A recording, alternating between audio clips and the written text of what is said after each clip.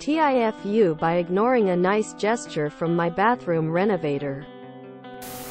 So, we have hired this guy to renovate our bathroom. And he has been coming to our apartment every day for more than a week. He doesn't speak our language very well, but we manage to communicate somehow. He seems to be a nice and hardworking person, and we always offer him some coffee when he arrives.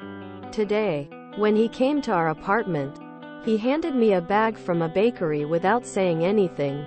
I thought that it was his breakfast or something, so I just put it on the table and didn't look inside. I didn't think much of it, and I went on with my day. Later, when my wife came back home, she told me that there were 3 croissants in the bag as if they were supposed to be for me, my wife, and the worker. She said that the worker probably bought them as a gesture of gratitude or friendship, and that he expected us to share them with him and have a nice chat. She also said that the worker looked disappointed and confused when he saw that the bag was untouched, and that he didn't even say goodbye when he finished his work. I felt so bad and embarrassed.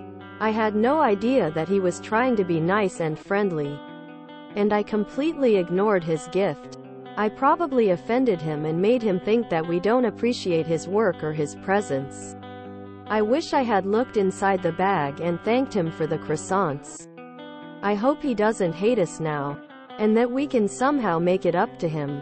TLDR. I received a bag of croissants from my bathroom renovator, but I thought it was his breakfast and I didn't touch it.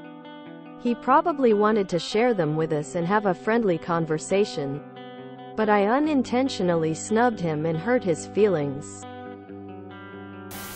Maybe you should use a translation tool to talk to him about this situation? Get donuts for him next time he's there. Why would you put the bag on the table without ever even looking inside in that situation? Why would you assume he handed you his breakfast? If you enjoyed this video, please check out our playlists full of similar content. Epic Aircast is like doom scrolling for your ears. Please like, share, and subscribe.